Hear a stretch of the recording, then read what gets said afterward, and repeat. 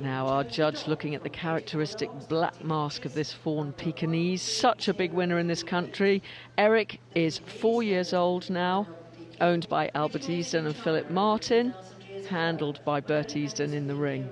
44 cc's, this is quite some champion. He is the breed record holder now. He's taken over the breed record. Bert Easton, very successful breeder from Scotland. He's had best in show at Crufts before. This dog following famous ancestry.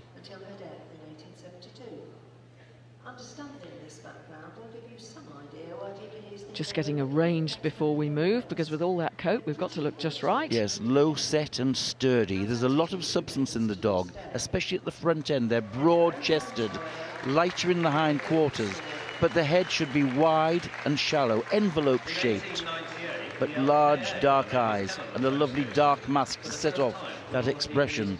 They go with a dignified rolling action, as we see there, which comes from the wide chest.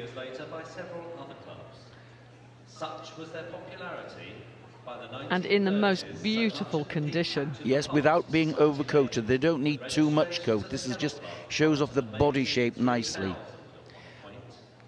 The best of breed with the Pekingese. Wonderful action, typical of the breed.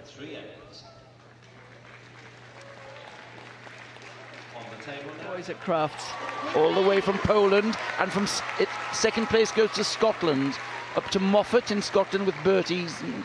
Joint top toy for last year in the UK, so a deserved second place in the group.